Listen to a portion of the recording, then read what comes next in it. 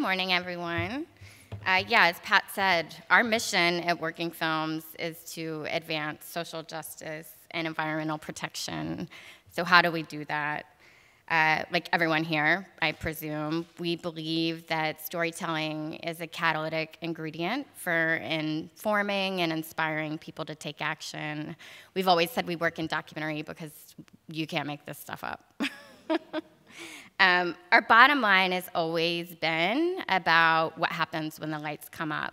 And our job is to make sure that audiences have something meaningful to do when they've been moved by a film. We don't decide what that is by ourselves. We believe that change happens from the ground up, and we listen to leaders who are directly impacted by issues and who are leading the charge for change. Our process is to work with community-based leaders and with their accomplices at the state and national level. And with them, we facilitate a process of developing a vision, specific goals and outcomes, critical audiences to reach, films that will speak to and motivate those audiences and that remain aligned with the longer range narrative shift that we want to see happen. I'm going to explain it with an example. North Carolina is my home, and what you see here is 40,000 tons of coal ash in it. Coal ash is what's left after coal burns. It's toxic, but it's less regulated than the trash in your home. It's stored in unlined pits, typically. It's usually by waterways, and overwhelmingly, it's in low-income communities of color. This was in 2014. It wasn't the first time that coal ash is spilled. When it happened, environmental justice advocates had a number of challenges. First, no one knows what coal ash is, or almost no one. The state legislature and governor had deep ties to Duke Energy, who was responsible for the spill, and they were moving very quickly to pass a supposed cleanup bill that was not going to adequately clean up the mess or protect communities living around this.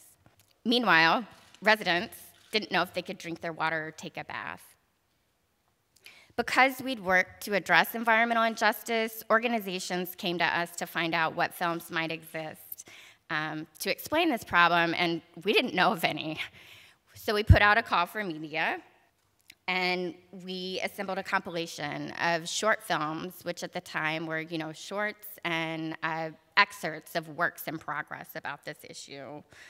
Informed by our partners, which included, grassroots community groups living around this waste, we toured coal ash stories across the state to every impacted community living around this waste and near the spill, and to every major metropolitan area to build broad public demand for a stronger cleanup bill. Longtime organizers and toxics experts, river keepers were on hand when these films screened to explain what the risks were and how people could protect themselves, but also how they could take action by participating in public comment periods, showing up for hearings and writing letters to the editor. North Carolina is not the only place dealing with coal ash, and these additional states aren't the only place either. It's in hundreds of communities across the US. So we took coal ash stories from North Carolina and replicated the same statewide model in other states dealing with it, over a dozen. The series has been responsible for stopping the expansion of a waste facility in Kingston, Tennessee, where the largest coal ash spill in history took place. A facility wanted to expand and had a required public comment period, but it wasn't announced. So we held screenings to build enough support to get it reopened, and it didn't happen. It helped to catalyze grassroots groups where they didn't exist around these pits. People, wanted to do something about coal ash, hosted a screening, and groups formed that still exist. It even formed a regional coalition when organizers from different regions came together and screened the films. Those are kind of, what we look for in outcomes beyond numbers of screenings. And really, it mobilized residents for next time. And the next time happened when Hurricane Florence hit and coal ash spilled into the Dan River. Coal ash stories was the first time that we had used films in a concentrated period across the state. And we have continued at a pivotal policy moment, and we've continued that model across states. all over the nation to tackle many issues ranging from voting rights and tax fairness to aging and climate disaster. Again, beyond the numbers, what we're looking for, we do want audiences to gain understanding and to become motivated to act. We have seen that the subscriber and supporter base of our partners has increased, but we've also facilitated a process of partnership building among the organizations that are partnering, prioritizing each local event to meet the goals of that community, but aligning it with partners at the national and state level.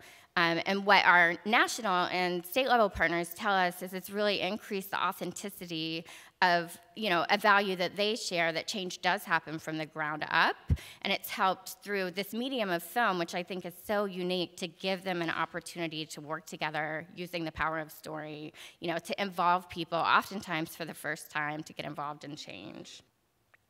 This is just more people involved in screenings.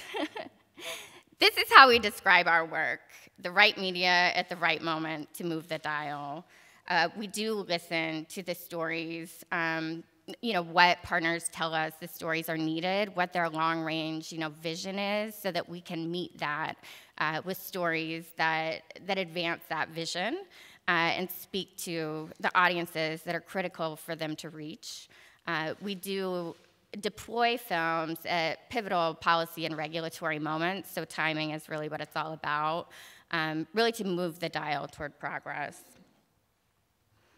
Our next initiative, launching this spring, is focused on ending racist attacks on immigrant communities in the United States and illuminating that it's not just happening at the border. Our partners include United We Dream, the UndocuBlack Network, the National Domestic Workers Alliance, and NACASEC, which is the National Korean American Service and Education Consortium. Screenings will help audiences understand and participate in the actions that these organizations are putting forward and that grassroots groups will put forward that apply to their local communities. We believe, very much as Kara was lifting up, that the power and agency of storytelling should be held by those who are most affected. And in the spirit of really nothing about us without us is for us, we're designing this compilation, including the selection of films and who's making the films, to ensure that they represent directly impacted communities and that there's a process of accountability to those who are featured, who the stories are about. So that's really something that we're embracing. The series also just won't feature tragedy.